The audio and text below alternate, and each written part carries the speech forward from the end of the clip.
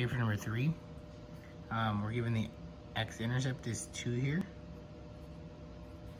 And then we can see that to the left of 2, the graph is up on the positive side. And then to the right of it, it's down below on the negative side. So there we have our sign chart. Now we just need to come up with the equation for it. Okay, so the y-intercept, it looks like it's, I'm gonna say it's 1. So it's gonna have plus 1 at the end. Its slope is negative, it's sloping downward. So it's negative. And then I'm gonna say that it's going down 1 and over 2.